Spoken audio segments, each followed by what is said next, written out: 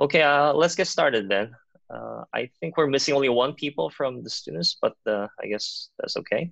And this is just the first day, first class, so we won't go into anything difficult, any tricky material. So I, uh,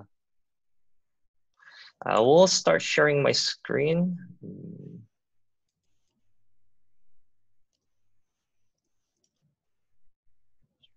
Share. Okay. Can everybody see the screen? The slides? Yes. All good? Okay. All right, let's get started. Okay, so welcome to Special Topics Machine Learning for Healthcare. This is course number AI810, and this is the officially first class. Okay, so let's get started. So the agenda for today is that we're just gonna introduce the material, the overall theme of this class and what you can expect to learn and the structure of the course. So basically, first of all, I mean, this is the title of the class is Machine Learning for Healthcare. So we're going to talk about what is healthcare and why you should care about it. And then we'll go into like the gradings and the attendance, the material, and all the technical details. All right, so healthcare and artificial intelligence. So goal, I mean, for me personally, I think this is just generally true, but for me specifically, the goal of healthcare and AI is to use AI technology to improve healthcare for all. And there are three terms that are pretty ambiguous, pretty vague, and very like abstract in this sentence. So first is the three words are AI technology, healthcare, and all. Like, what is AI and what is healthcare and what is all? So these are all like we need to define them to be really specific about what we want to care about. So AI, I mean, this is Korea. We have all gone through the AlphaGo, the fiasco. We know what it is. We generally have a good idea what AI is. So I won't go into detail. Then this is, I mean, we're talking to Naver engineers and Kai students. So we are familiar with what this is. I usually use this material for when I present in front of like doctors or medical experts as well. So this is kind of like a general topic for everybody. So AI, I'm going to skip that. What is healthcare? So healthcare for machine learning researchers or engineers, what we immediately think about when we hear the word healthcare for AI, like machine learning for healthcare or AI for healthcare, we usually think about something like this. Like we have an image. It could be MRI image. It could be like a retina image, like such as seen here, or it could be CT scans, X-rays, whatever. Like some kind of image, and then we want to do something with it. Like we want to classify whether the patient is suffering from like cancer or has breast cancer or some like noticeable disease. So this picture is a very well received and very popular paper from Google. No, this is not from Google. This is from Stanford, I think. Or maybe both. I'm not sure. This is like, yeah, I think this is Stanford. So detecting diabetic retinopathy with deep learning. So this is from JAMA 2016. And JAMA is like the most prestigious medical journal, one of the most prestigious medical journals, like on the par with like New England Journal of Medicine or Lancet and JAMA. They're like very, very prestigious. They're top-notch journals. And this was like on the headline. So like medical journals usually don't really care about machine learning technologies. They don't really care about like AI and stuff. But this was so revolutionary, so innovative that they decided to like put this into the journal.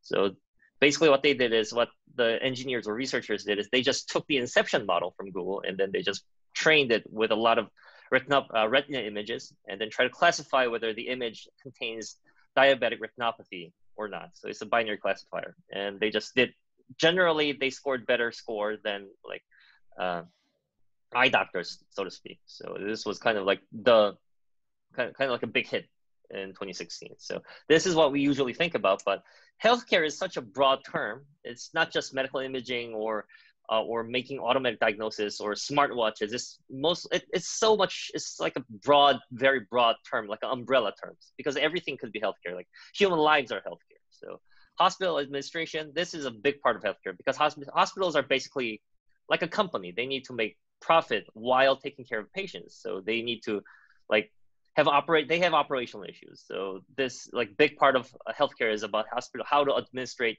hospital day-to-day chores. So readmission prediction, automatic triage, automatic coding, these are all like something that could be automated with AI technology. And so like the human experts, doctors, nurses can do less of these menial tasks. Daily monitoring is kind of becoming a big thing these days. Wearable devices like Fitbit was acquired by Google, so we can expect Google will be doing something with Fitbit data, just like Apple is doing something with Apple Watch data. Home cameras, AI speakers, they're all in your homes. Like people voluntarily buy AI speakers and speak to them and giving like big companies the voice data. It's like it's a good era to be like IT company these days.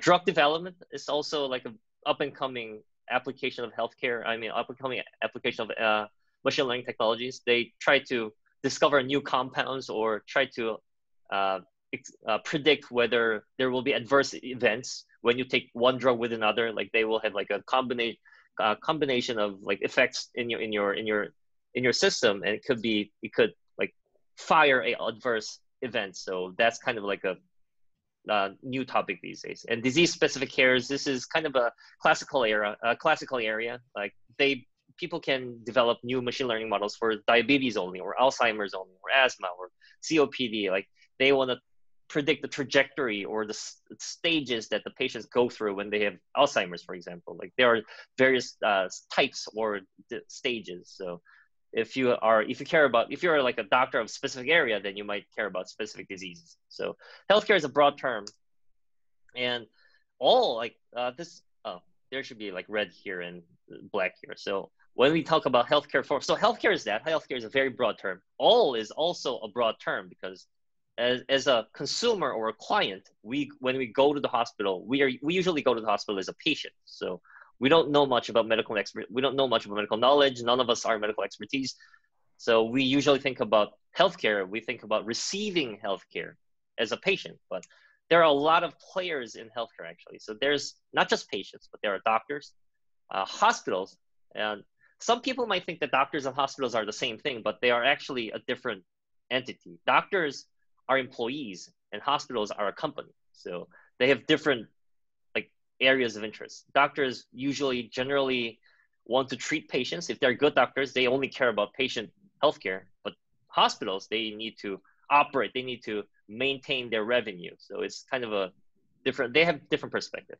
And insurance is also a big player. Government is a big player, especially in Korea. We have a centralized insurance system as opposed to American, where it's like there are a lot of third-party insurance companies. So government is a big player in the healthcare space, and pharmaceutical companies are also a big player. They spend tons of money, they make tons of money. So if you care about making money, you should really work with pharmaceutical companies. So it's AI for healthcare is a very umbrella term, very broad term, and it covers many industries, as I've just said, and it has a lot of opportunities, but we don't know all of them because we are, as a machine learning researcher, we only care about specific methodologies or specific applications.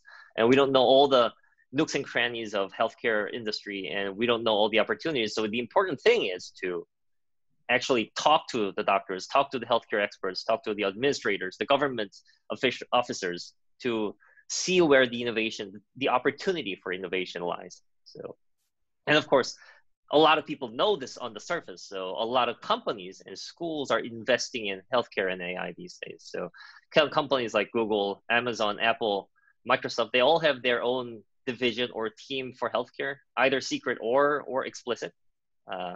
Amazon is using Amazon Prime for delivering drugs. Google has actually Google Health as one of the Prime departments. Microsoft has a team called Health. I forgot the name of the team. They have a new initiative in Seattle and in Cambridge in England. Apple has also a lot of healthcare applications, starting from Watch, but they also have their own data sets. So they are also heavily investing. So it's a good time to be in healthcare space. So I've already laid out that the healthcare is a broad term, but the focus of this specific course, AI810, would be how to use electronic health records to build intelligent machines, or like predictive machines or interpretable predictive machines, clustering machines, all those like different techniques that you can do with EHR. So let's get into what EHR is. So EHR is everything that happens to a patient. So when I say this, the focus of this course is EHR, is that we're not going to deal with like Fitbit data. We don't have Fitbit data. Like Fitbit is not going to give students their data. So that's out of the question. We don't have genetics data. I mean, I guess we could get our hands on a small portion of genetics data, but generally speaking, genetic information is a very like high privacy risks data. So they don't really share those data. So there are a lot of healthcare related data. As I said, healthcare, there are a lot of like a lot of scopes, a lot of industry segments. So we can't do all of them. So we're going to talk about electronic health records for the most part in this course, because it's easy to access because there are a couple of open source EHR data set out there, and B, it's pretty close to NLP, like text data, so it's more familiar to deal with. So, and it's easier to do projects on EHR than, I don't know, Fitbit data, because you can't access your Fitbit data. If you're interested in doing projects on like wearables, you're gonna have to get your own data, which I can't provide. So we're mostly gonna stick to EHR. So what is EHR? So EHR is it's not a very new term. It's been around for like 10, 15 years, maybe 20 years. So it's everything that happens to a patient. So when you go to a hospital as a patient, then doctors and nurses, they take a lot of information from you, and then you have to fill out all the forms, and then they get transported to electronic database. So that is what electronic health records is. Everything about you that you go through in hospitals. So this is just a picture that I took from Wikipedia. So this is just an example of what doctors see when they see you, the patient. So patient comes to a doctor's office and they sit across from the doctor's desk, and doctors will pull up your data. So they will type in your name, like Edward Choi, and then they will pull up your data. And then this is this is the example screen of what doctors might see about you. So there's like first name, last name, birthday. It's a picture of a baby, but it could be your picture. So meetings, like previous meetings, like how many times you've been to the hospital, or specifically to this doctor, and what kind of symptoms you had before, like there's diagnosis, and what, I guess some electronic health records program provides this kind of like visual aid, like where if the patient says that like my stomach hurts, then the doctor might be able to like point to a specific area. There are different, like a lot of notes, digestive notes, like admission notes, discharge notes. So this is like a comprehensive set of about patient, and then they all get dumped into they all get dumped into a relational database. I'll talk about that in the next slide. So the thing about EHR, the electronic health records, is it is explodingly. A lot of doctors are adopting electronic health records in one form or another. So there are two graphs here. So two lines. One line is any EMR system. Black is basic EMR system. And by the year 2015, so this is United States statistics. So ever since from 2000 or something, maybe it was Bush or maybe it was Obama. I'm not sure which administration, but they like declared a new regulation or new law that they encourage doctors to adopt electronic health records to store everything into electronic form. So it's increasingly being adopted. And by year 2015, any EMR system means like you store patient information in any form. It doesn't have to be like completely like qualified EMR, but any like billing information, diagnosis information, if you transform it into electronic form, it qualifies as any EMR system. So by the year 2015, 87% of office-based physicians were using some form of electronic health record solution. And now we're living in the year 2020, so I'm pretty sure it's about 95-ish, or somewhere between 90-95%.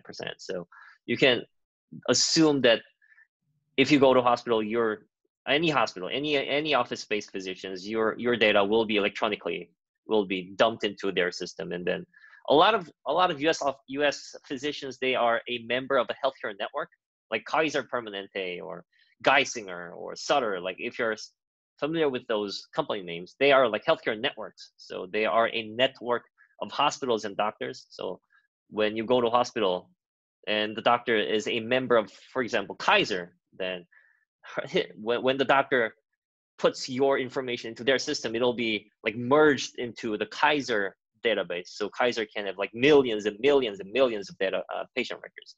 So yeah, that's how things operate in United States. In Korea, it's a bit different because Korea is using centralized insurance. So if you go to a hospital, then doctors have their own system. So it doesn't get like fed to like healthcare network. So it's a different story when you go to like a big like university hospitals like Asan Medical Center or Samsung Medical Center or Bundang Seoul National University Center. They're like big giant hospitals. So like millions of patients go to those hospitals. So they have like electronic health records of at least like 5 million to 10 million patients, and like spanning over like 5 to 10 years. So we would like to work with them if possible as a healthcare researcher. So so that was the status of EHR. And what EHR is basically it's a relational database. So I'm not sure about Korean system, but in the United States, there are like 2 or 3 prominent EHR, electronic health record solution companies like Epic or Cerner. They are a database company. They're a solution company. So they provide their EHR solution to big hospitals, and usually it's mostly just relational database. So they're like patient table. So just a recap, relational database, they have like a lot of tables, and each table serves its own purpose. And then there are like foreign keys and primary keys that can link between different tables. So there are patient tables, for example, where you see a lot of records about patient, like their names, their birth dates, their gender, whatever. And then there's encounter tables. So encounter means when you go to a hospital, it's an encounter. So everything about encounter, like when that happened, like for the reason that happened, something like that, the responsible doctor for that encounter. And then there are medication order table. When a doctor orders aspirin or Tylenol, it goes into the medication order table. Procedure order table is another table. Like if you order IV fluid, or if you take an X-ray or EKG, they all go through a procedure order table. So a lot of tables, and they intermingle with primary keys and foreign keys. And if you like pull them together, then it becomes kind of like a hierarchical graph structure. So we'll get to how to deal with graphical structure in like later classes.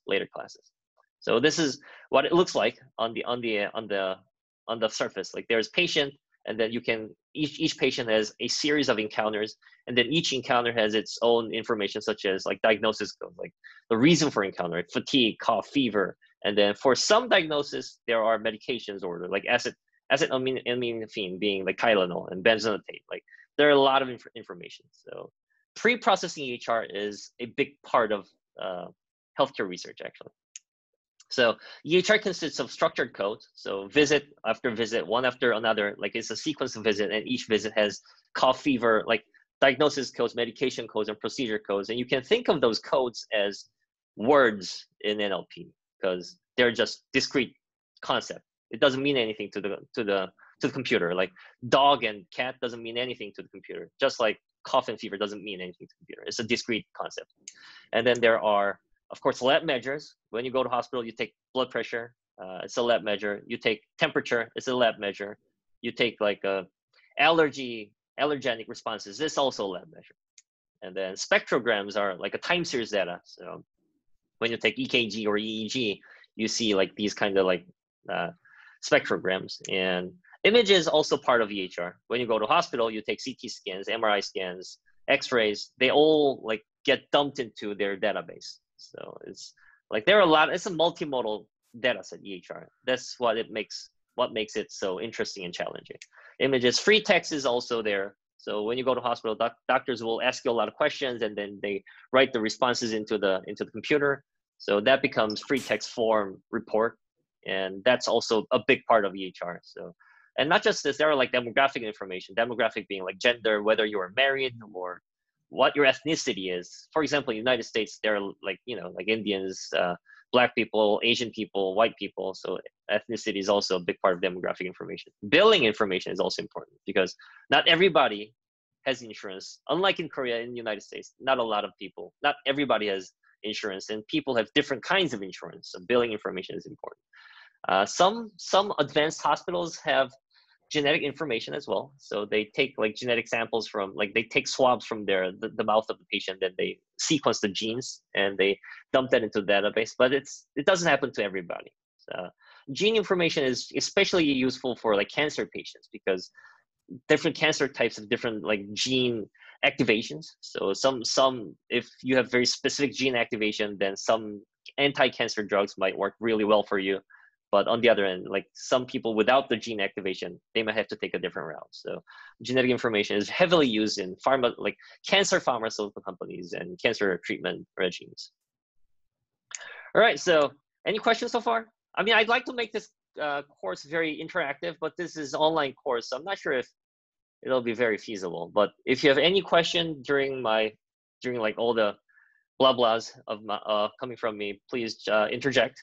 Or actually, we could use chat room. I'm not sure if how do I see the chat room here? Okay, so I have a question. So how about Sure. how about the status of the standardization? I mean, actually many hospitals use the very diverse equipment or the diverse machines for the recording or the measuring their patient, right? So is there any strict standard or the platform to recording EHR systems? Oh yeah, that's a very interesting question. It's a very practical question as well, because like as Dr. Ha said, hospitals used to, I mean, even so, as I said, let's talk about United States scenario. So United States, there are two or three major EHR providers, which was Epic and Cerner. But even if, as a hospital, even if you use Epic solution, the format of the data is always different. Like Epic provides solutions to different hospitals for suiting different needs. So formats and names of the variables and the table schemas, they're all different hospital by hospital. So there was a rising need for unifying or merging the format into a like unified form to facilitate, you know, patient care or even research. So data standardization we might talk about that in the maybe next class or maybe one after that. But basically there are two major movements in data standardization, at least in United States. I'm not sure about Korea, South Korea situation, but in United States there are two major movements. One is FHIR, which is FHIR, adopted by Google, and the other is OMOP, which is OMOP. I think it was designed by Odyssey, OHDSI. It's like a consortium of healthcare researchers. So FHIR is FHIR. It's a FHIR means fast. I forgot. It's it's to facilitate transfer of data one hospital to another, because as I said, hospitals have different formats. So if they want to like exchange data about patients, they need to have a unified format. So FHIR was designed to accommodate that need. So it's like FHIR is like another version. It's like a meta version of relational database. It's a database schema, and it's just that the people that designed FHIR went to a lot of hospitals and talked to a lot of doctors and a lot of administrators, and they came up with a template that can suit everybody's needs. So as like intuitively, FHIR has like patient table. Well, they don't call it table, they call it resource, but there's like patient resource, there's encounter resource, medication resource. It's just like it tries to accommodate the existing database schema for a lot of hospitals so that they can like easily map one from another, and then they encode the data, that they encode the hospital specific format into FHIR format, and then send it to another hospital. And then the other hospital, the one that receives the FHIR format, need to decode it into their own format. So it's like a protocol. So that is one adopted by Google, because Google wants to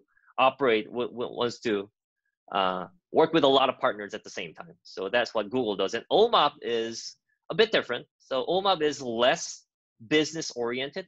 FHIR is very business oriented, but OMOP is more research friendly. So means that it is less refined for now. So, and I haven't really dug into OMOP yet, but as far as I know, Bundang Seoul National University is adopting OMAP. I think Asan Medical Center is also adopting OMAP. So I guess that's what Korean hospitals do these days.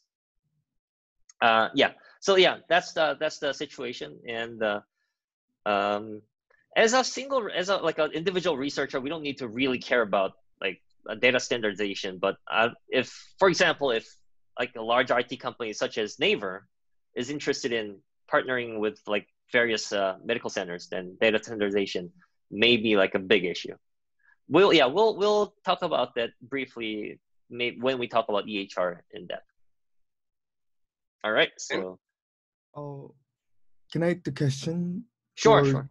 Oh, so, you know, many of people do not go to hospital very regularly, unless me. But so I think there's a very large gap between data and data. So will we cover how to interpolate between the data and data? So some people call that missing data problem, but there are so yeah, that's a very practical question as well.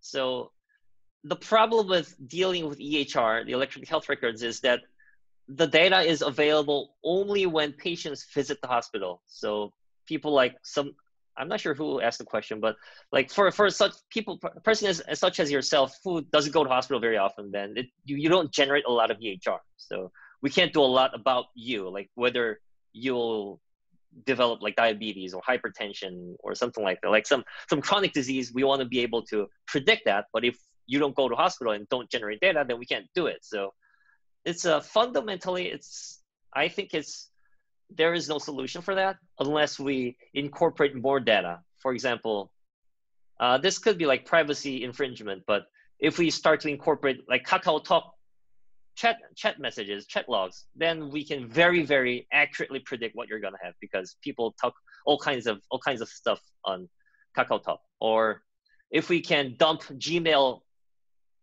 email threads, then we can probably very, very accurately predict what you're gonna have, what you're gonna suffer, because people, you know, they do a lot of stuff on Gmail. Or if we can access the dump of Naver map search like logs, then we exactly know what you're gonna do, because you visit certain places. Like if you visit like barbecue places very often, then we know that you're gonna get hypertension. But if you go to like, I don't know, like fitness centers very often, then we don't really have much concern for you. So I think unless we have more data to fill in the gaps between the encounters, like this is a timeline, and then you only go to hospital like very sparsely, and then unless there's a way to fill in the gaps, there's no real good way to deal with that. And like estimating missing data or trying to impute what happened in between here is just, I don't think it's very realistic, because a lot of things can happen between here. Like, I mean, your life is here and there's no way to estimate your life. So I think the reason that Google acquired Fitbit is because they know the problem of like big chunk of your life missing. And if we can at least access your Fitbit data, like your heart rate or how many like steps you walked per day, like then this pretty bad. It's like much better than nothing. So I think the overall healthcare industry will move towards that, starting with like companies that own wearable devices like Apple Watch, Galaxy Gear. I think it's Galaxy Watch these days. Fitbit as well. And if companies are more daring, they will try to incorporate AI speaker recordings, because the AI people like ask questions about various questions on AI speaker. So it's a query log, and then when you have query log, you can do a lot of stuff on that. But people don't like when companies listen to what you're saying to the AI speaker. So I think, yeah, it's basically it's a trade-off. It's a paradox, because the more data people are willing to give to either government or IT companies, they can do better service for you. But people don't like to do that. So I'm not sure where it'll all head towards. I think there needs to be like a social, like a consensus or something to make like great things happen with IT services. All right, so let's move on then. All right, so the next one is just a very, very simple introduction to deep learning. So I guess everybody here is very familiar with deep learning, but just like a 5-minute recap. So deep learning is just so there's a very like superset of everything, which is called artificial intelligence. And AI was like started in 1950s when Alan Turing, who invented the computer, he also was curious about computers that can play chess. So that was like back in the 50s. So chess playing AI was at least was thought of or like devised back in the 50s, and then like for like 50 years or maybe for 40 years, AI was going nowhere. Like expert system, fuzzy system, they weren't going anywhere. And then in the mid 90s, maybe like starting from SVM and VCD, all the like statistical learning from the very famous Vapnik, I think that all sparked the modern machine learning practice. So they in the maybe in the mid 90s, like late 90s, people are using very simple stuff, trying to teach the machine to do very specific task with a very like highly labeled data, like heavily labeled data, doing spam filtering, for example. And then deep learning is like another subset of machine learning. So deep learning is maybe it starts from 2012, 2014 maybe. And it's the difference between machine learning and deep learning is that deep learning uses more data and we don't need feature engineering. And we'll talk about that in the next slide. So deep learning is just, so artificial intelligence superset, machine learning is a subset of AI, and deep learning is a subset of machine learning. And the reason that deep learning is so like popular is because it simply works better. It's all practicality, it's engineering. So back before deep learning, like AlexNet, people were not doing very great job with ImageNet challenges. And then ever since the birth of AI, birth of deep learning, like it's just pushing the boundary like to the superhuman level. So people have generally like 5% error rate when they try to classify images of a dog or cat or airplanes or cars. So it means 95% accuracy, but Google Net and ResNet, they do better than humans. So basically, I think the image classification task is pretty much solved, and people are focusing on more like challenging, more important or more complex, interesting problems. So deep learning, it just works well. And another thing is that it's so easy to start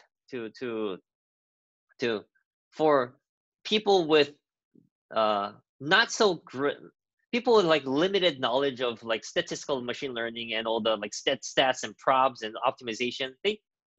Like deep learning doesn't require you to do that. It's a very nice way of like a democratization of machine learning. So less feature engineering means before deep learning, we needed domain knowledge, basically. Like in order to classify whether this picture is a dog, we needed to think about the characteristics of a dog and then teach that to a machine. Like dog has ears and dog has eyes and dog has furs and tongues. So we need to like teach the machine to focus on those characteristics in order to classify or predict whether this is a dog. So if you're talking about images, then you need like there will be dog experts and there will be cat experts. There will be NLP experts. There will be healthcare experts. Like we needed a lot of experts from various domains to think about these characteristics. It took a long time, but in deep learning, you just dump a lot of image and then the machine will figure out we'll do feature extraction classification at the same time, simultaneously for you. So it's a very like easy process compared to before. So, and how was this possible? Like why didn't deep learning happen before 2012? Why now? Why like in the 2012 and 2014? So basically we need large data to make deep learning work. So large data, thanks to social network, people just voluntarily upload their data without even taking money from companies. Like they give data to large IT companies, so which is like a very weird behavior. And news article, Wikipedia, ImageNet, there are a lot of big data to train your machine learning, like deep learning system. So it's like we live in a very data rich era. And another thing is that before, like theory was there and maybe data was there, but the compute power wasn't there. And these days, GPUs and TPUs, they do all those heavy lifting for you. So TPU is like a kind of a GPU developed by Google, and then like very recent models such as BERT or T5, they are trained on TPUs for like weeks or days. So like not a lot of people can do that, but at least some companies can do this. So this like compute power plus large data was what gave birth to modern deep learning. And in the same spirit, the compute power is already there. We have at least GPU. We don't have TPUs, but we at least have GPUs. And there are a lot of data on the health side because, as I said, as I showed before, a lot of hospitals are adopting electronic health records. So the data is accumulating like by the day. So there are like millions and millions of patient records. So if you combine the two, the compute power and the sheer volume of health data, then we can probably do a lot of interesting stuff. These are just like an example I took from some prominent healthcare researchers. But basically what they're saying is with the combination of this and this, we can save costs and save lives. And this is as important as this, because in order to save lives, we need to be efficient. If you spend millions of dollars for saving one patient, nobody's going to do that because it's a very like realistic problem. All right, so that's that. So that's the context of the whole why care about healthcare and AI. Any question? All right, then we'll move on to the, Lee Sang. Oh, this is nice. This is a nice feature, raised hand. All right, so please go ahead. Professor, can you hear me? Yeah.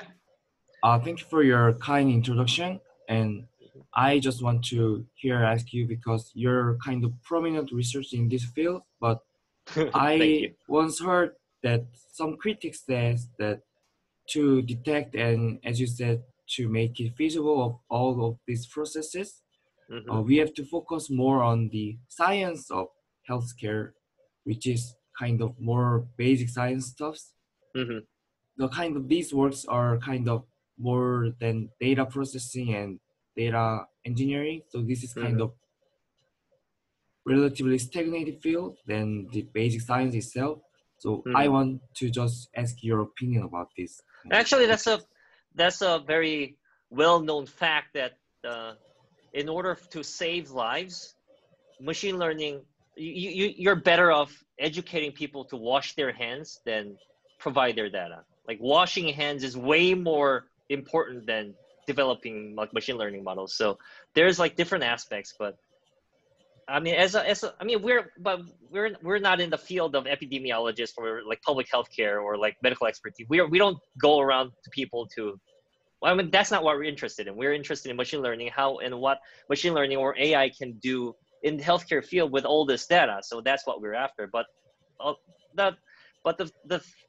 the opinion about doing basic science is very much justified because that's could basically save more lives than doing machine learning, as I said. Like covering your mouth when you're coughing, doing hand sanitizer, that's way more important than just, you know, AI. So, but that's a different story. It's like a completely different area with completely different interests.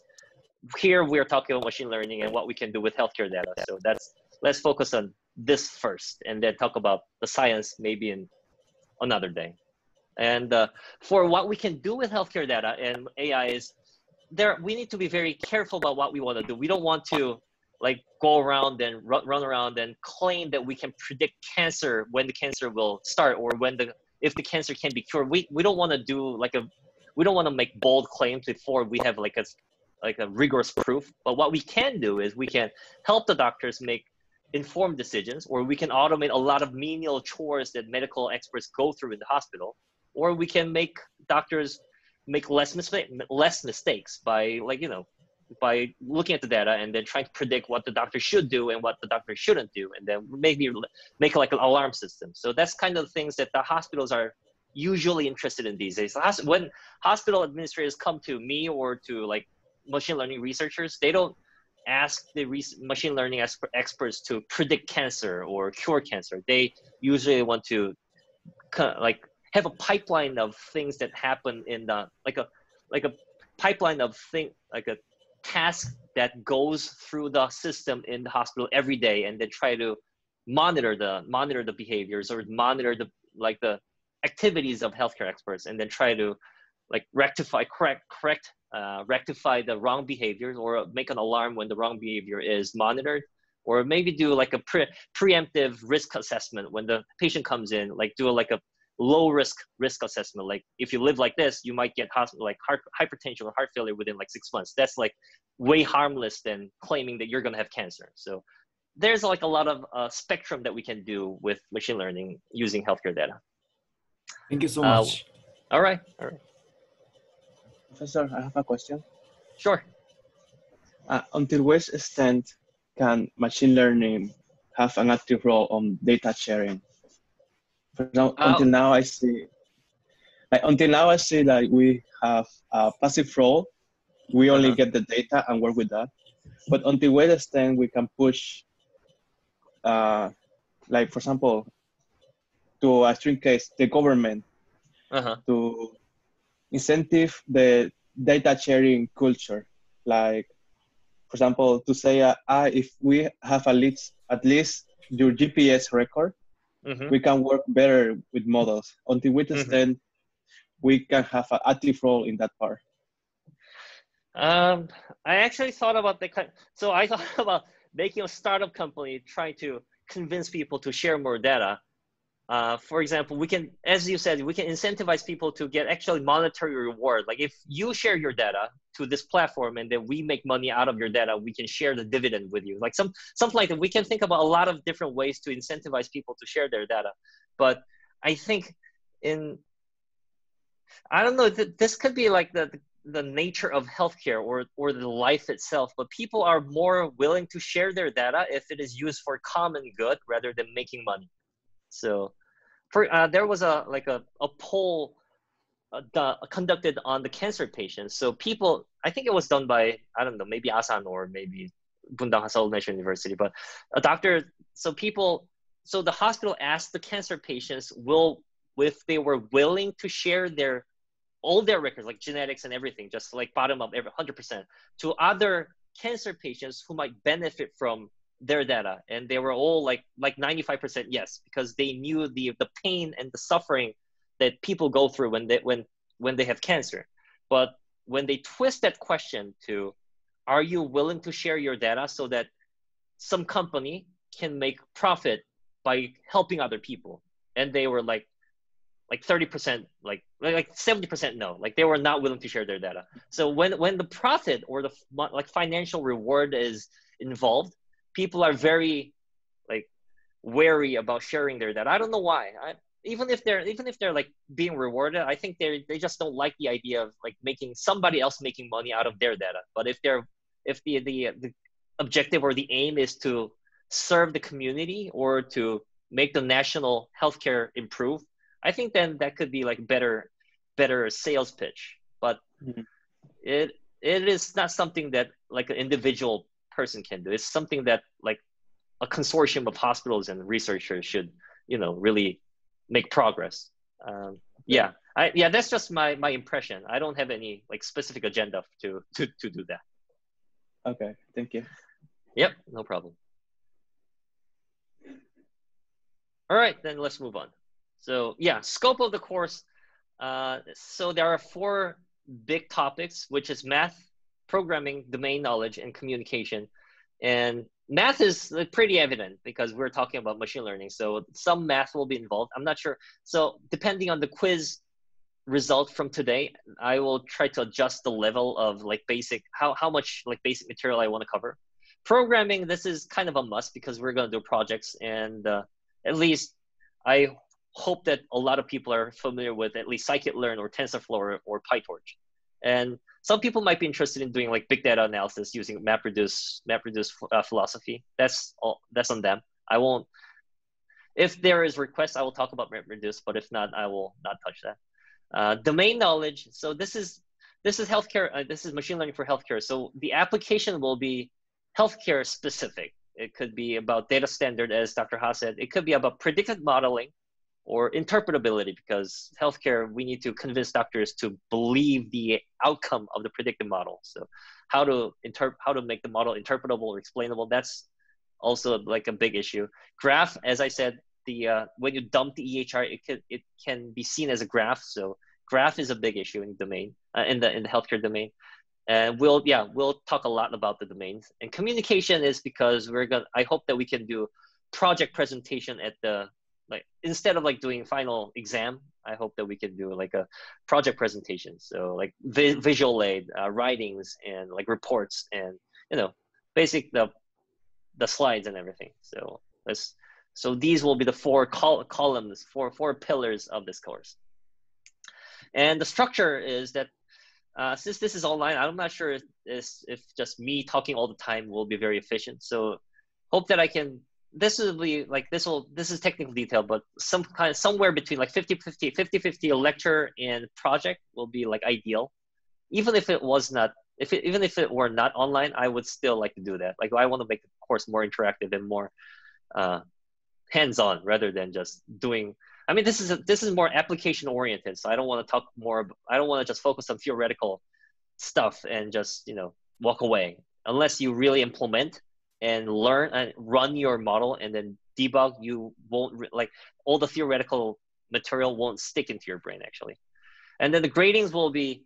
I'm thinking project 50% and then assignment 45%, attendance 5%, and assignments will be pretty light load. I don't want to put too much load on like very heavy programming assignments. I don't have enough TAs, and this is my first semester, so I don't have a lot of like resources to do like big scale stuff. So it'll be light assignments 45%, 45 being 3 times. So 3 times 15%, 15%. So it'll be total assignments, total 45% for all the assignments.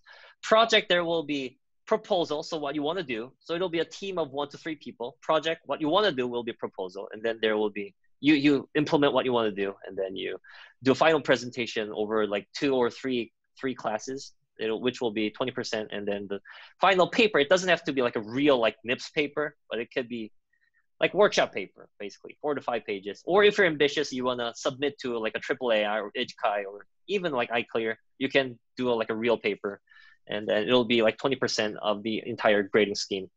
We'll do like a mock peer review, just like the conference reviews. So 10% from the peer review, and then 10% from myself and the TAs. So yeah, I mean these are like basic layout. I think the technical details will be like subject to change. All right, and then the material, so there is no material.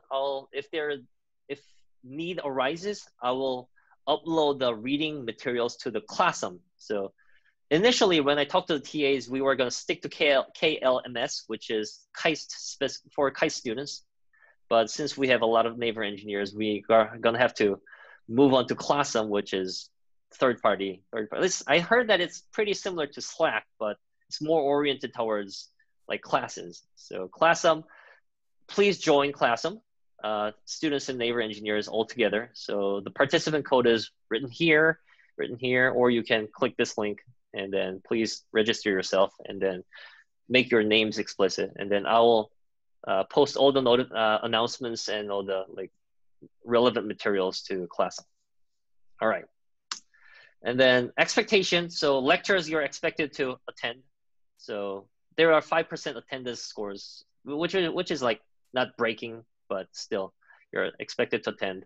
And then homework will be, I'm not sure if I should call it a homework, but still, like if your discussion among yourselves is great, but final solution, the coding must be done by yourself, which will not be very heavy.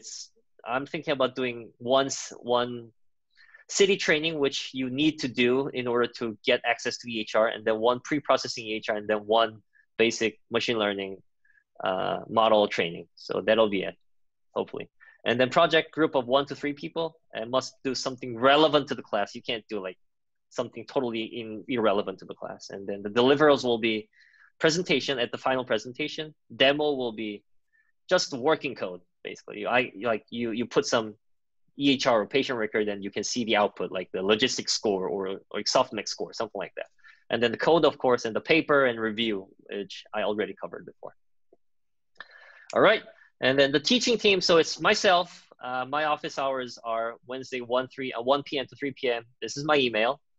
There are 2 TAs, Yongshik Lee and Min Gang. And please, I will we will upload the office hours of the TAs on Classroom after this class. So please check the Classroom website regularly. And yeah, so there's a very short background quiz. I think we have just about the right amount of time.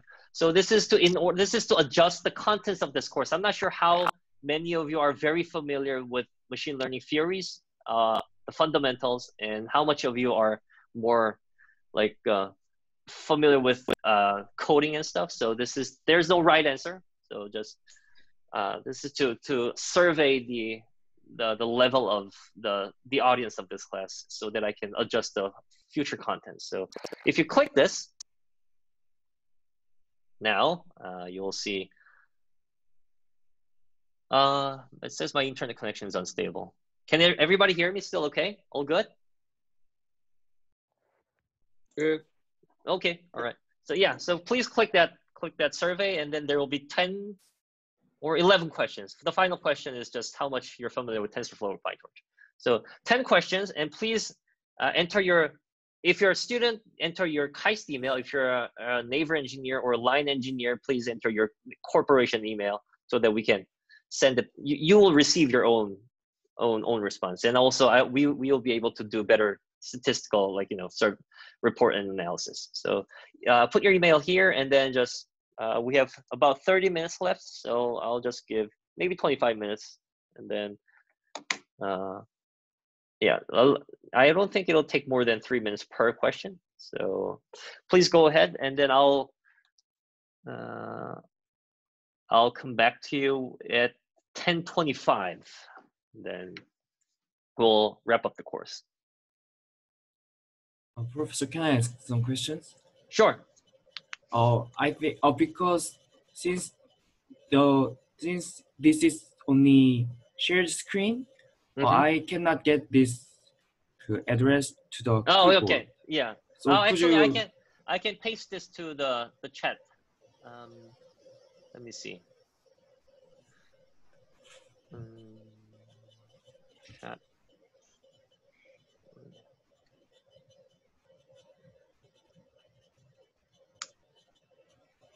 I can't copy paste anything here. All right, so I'm sorry, but you will have to actually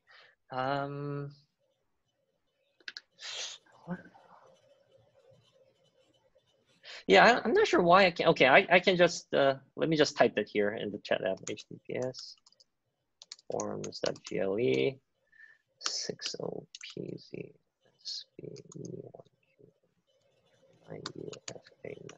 All right, this is it. Professor, thank you so much. And okay, I think there was a typo. Give me a second. Okay, form. Ah, come on. Okay, I need to write everything again. HTTPS forms.gle.6OPZ1QNMF9UFA9.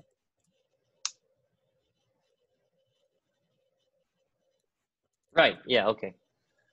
So everybody use please look at the chat app, and then there's a link at the bottom. Professor. Yep. And do you encourage to utilize some database knowledge to these projects? Database knowledge such as what? Actually, I'm kind of new beginner to the database, so I just so when I said that the hospitals store their electronic health records relational database, that was the gist, that was the extent of database knowledge. You don't need to I'm not gonna nobody's required to know the theories between like database knowledge, like like ACID or whatever that I learned like 10, 20 years ago. So nobody's expected to know that, or nobody's expected to build the database management system.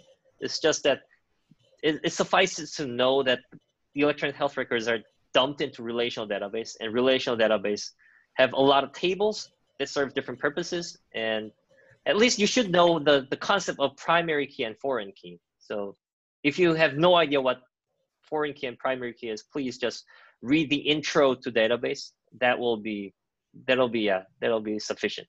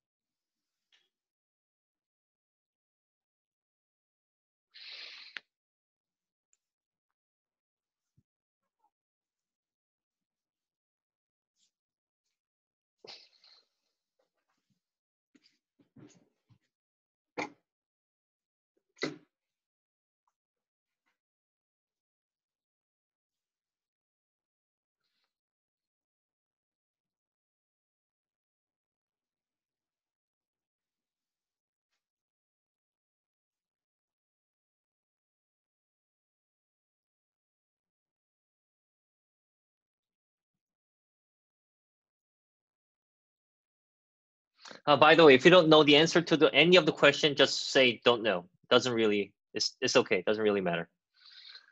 This doesn't reflect on your final grade or anything. This is just a survey.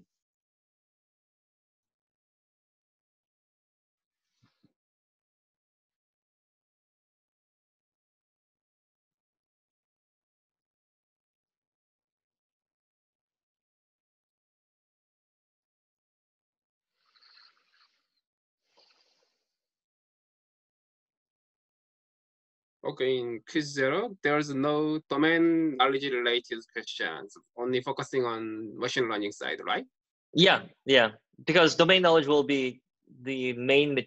I mean, if people are, so my idea is, my strategy is, if people are familiar with all these questions, then I can focus more on the domain side of healthcare in the course of the tutorial. I mean, in the course of the classes.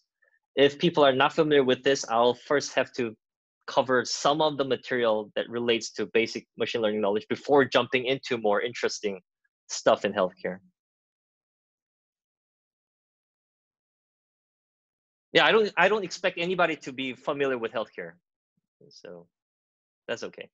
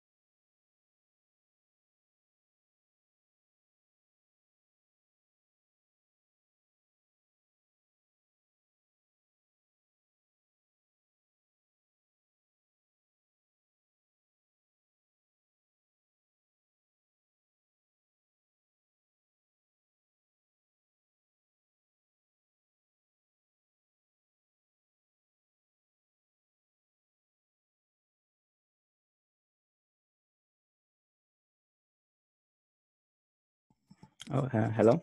It's Michael. I also have a small question. Sure. I was wondering about the structure of the course. Would it be more like, say, a model zoo, like an approach zoo, where we look at what works and what doesn't work in healthcare, or more foundational, like what kind of, more of a survey, where we go into a bunch of papers per class, or? No, I don't think we'll go through a lot of papers. We will go through, I mean, machine learning for healthcare is a pretty young discipline. So there aren't any, I mean, there are a lot of papers that pour out these days in all machine learning areas, but we'll just go through some classical methods that really impacted the industry, and then that will be it. We don't, I guess we can go through some fundamental machine learning papers that might impact healthcare in the future, such as like BERT or Transformer, but I don't think we'll go through a lot of like application papers, because that's like very, we'll just focus on the core methodology of some of the papers that really impacted the area, and then the rest of the classes will be spent on actually learning how to build a model, predictive model based on EHR. Or maybe if you're interested, you can focus on various aspects of EHR. Some people might be interested in text portion of EHR. Some people might be interested in like images. Some people might be interested in spectrograms. So that's all up to you. But before that, we'll cover the core basic methodologies only. Okay, thank you. Professor, there's a question from someone on chat, and also I have a question too. So could you answer for someone first? Oh, and let me see the chat. Yeah. Experience in graph data mining and machine learning.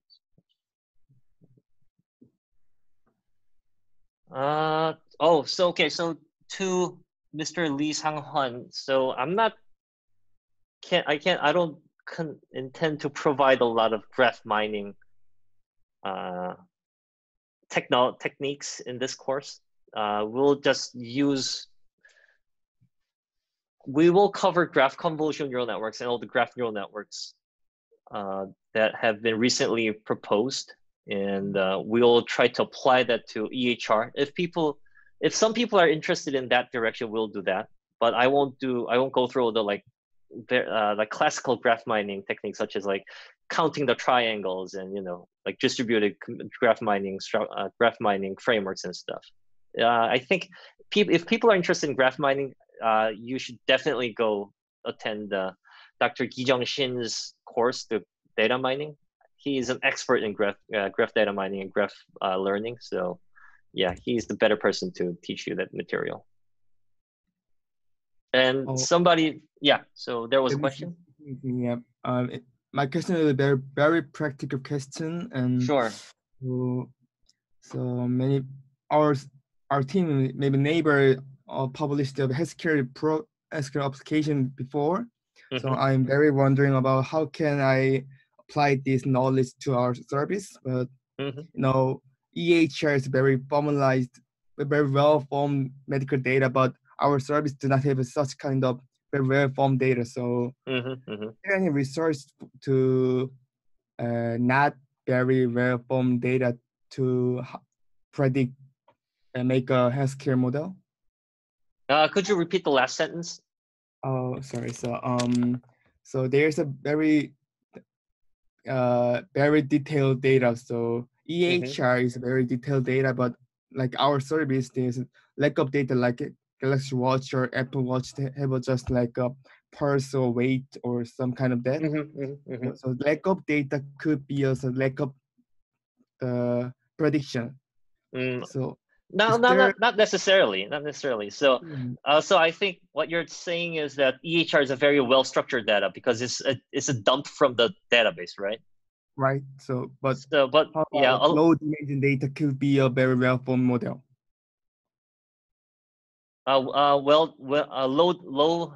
Could you repeat what you just said? As the audio is not really friendly. So our data has very low dimension compared to EHR. I was wondering about maybe this is a problem of model, but is there a research about this kind of low dimension model to high quality machine learning model? I think that's the opposite is actually true. Not a lot of machine learning models operate on well-structured data as opposed to unstructured data, because images are all unstructured data, and audio is also unstructured data. So I think the standard practice of machine learning is to build models on unstructured data and then make some predictions or whatever you want to do about it. So if you one of the examples that you said was the Apple Watch data, or some kind of like, for example, let's think about heart rate data, you can sample your heart rate at some number of bits, and then you can have a spectrum. You can transform that into a spectrogram, or you can put it into like a one line, like a single line, a time series data, and that will be your unstructured raw data, right? And then you can just basically apply whatever you want. Like one of the research that we did when I was in PhD was to use EEG data, which is in brain encephalo whatever something. So like you put a lot of things on your brain and then try to like detect your brain signals when you're sleeping. So it's a sleep study, because when you sleep, you emanate certain like certain type of waves, right? Like alpha waves and beta waves or whatever. So you try to record that with EEG, and then that becomes your like time series on various frequencies, and then you can transform that using Fourier transform to a spectrogram. Then what we did is we just basically did convolutional on spectrogram, because spectrogram is a 2D image, and then you can do like basic resonant on the spectrogram, and it works really, really well. So I think the challenge is more on the structured data side, because structured data contains a lot of abstract knowledge, because images or audio signals, images or spectrograms are raw signals. It's a signal coming from the nature itself. So it doesn't contain any abstraction. But structured data in database contains a lot of abstraction from human operation. So it's real. And I think deep learning models are suffering from dealing with abstract data rather than raw data. So I think the challenge is on the other side, actually. Thanks.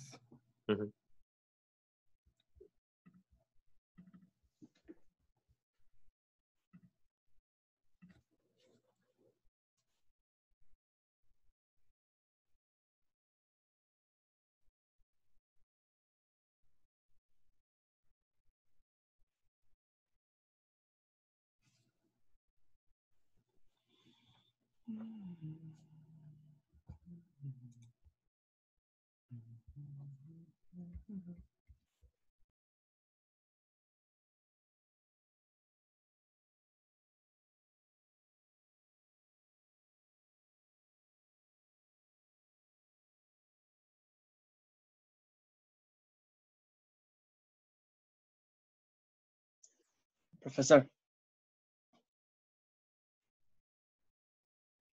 Yep. If I want to know the latest news or the latest research related to the field, is there any specific source that you recommend instead of just Googling? You mean you want like a related papers on this topic? No, like some, because some page or blog that you personally follow about this area. Is there any? No, I don't specifically follow any blogs or Twitters.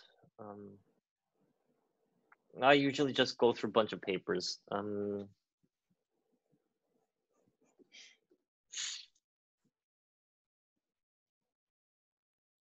I'm sorry, yeah, nothing comes to my mind right now. If I stumble upon something, or if I come up with something, I'll post it on Classum. Okay. Sorry, yeah. Okay.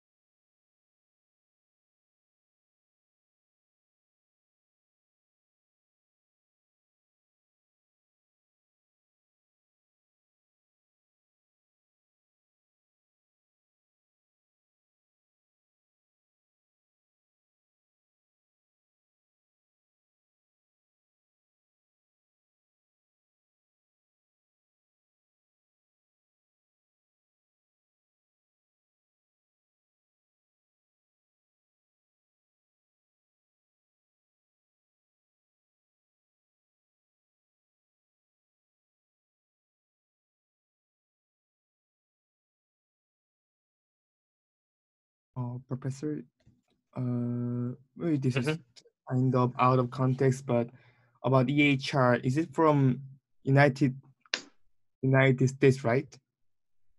You mean the concept of EHR or the data set we're going to access? The data set.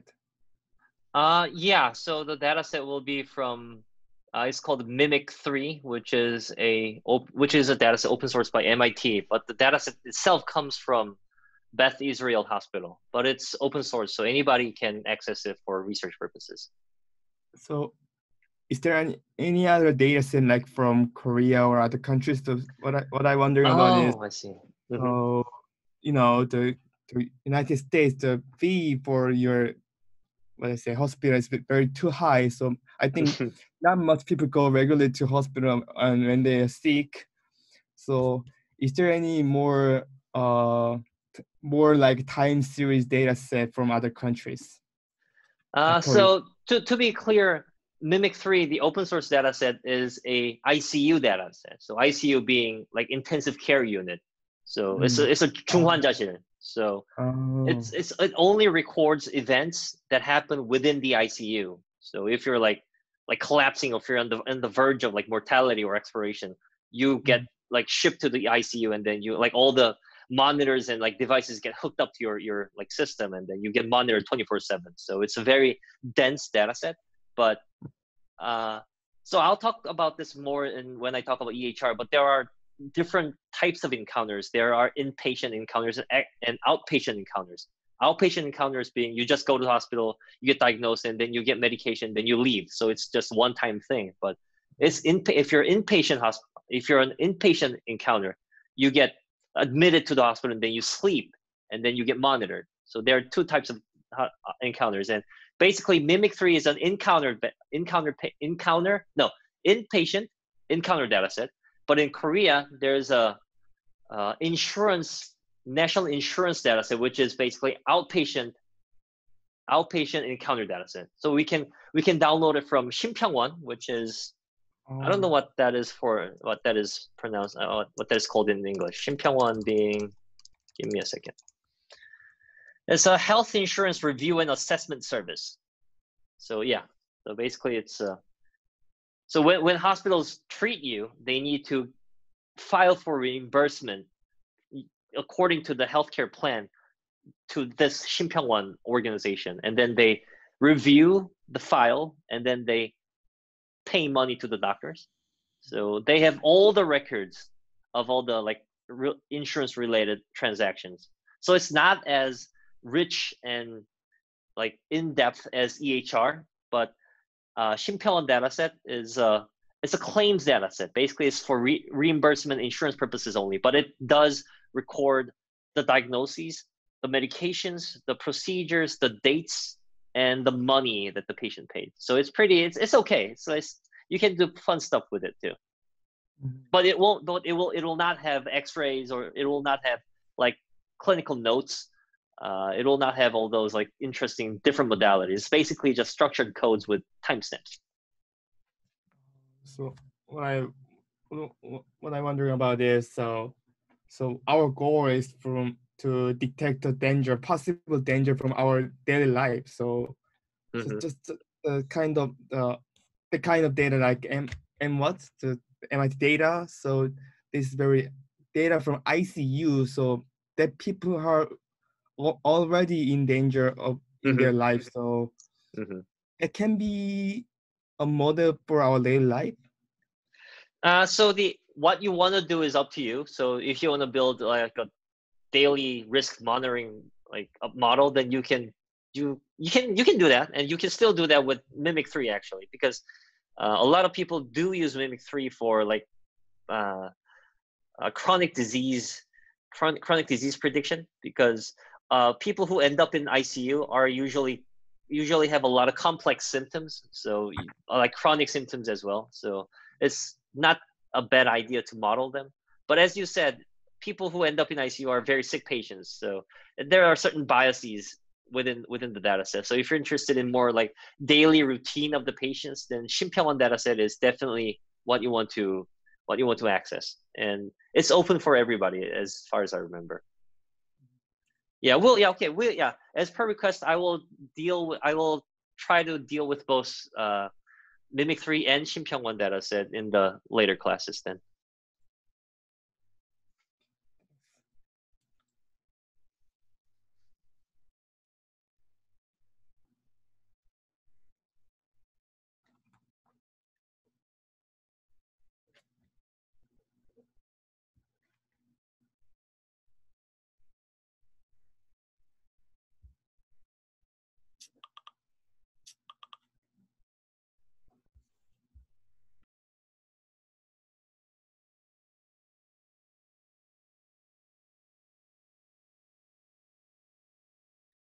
Oh, by the way, it's already 10:26, so I think everybody should start wrapping up and then submit the quiz, please.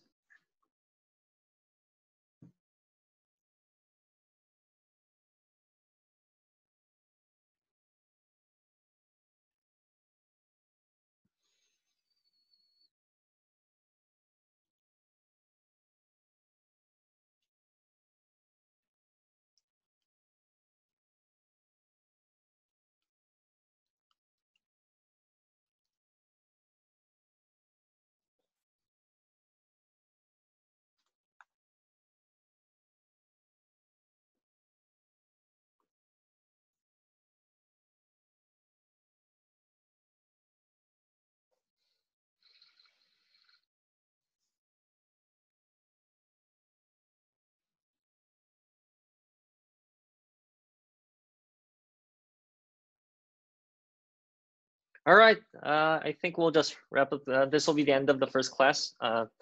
Don't spend time on perfecting your answer in the quiz. It's not for that purpose. It's a survey, so don't try to like get a perfect score out of this. There is no perfect score anyway. So all right, so I'll try to look at the quiz and answers and try to adjust my material. And next time I will most likely talk about EHR and try to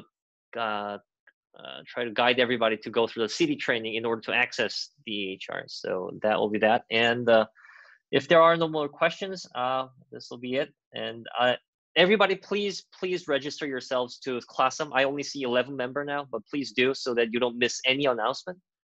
Okay. And if you have any question, you can direct your email to either myself or the TAs. All right. Thank you very much. Bye-bye, everybody. Thank you. Bye. Bye. Thank you so much.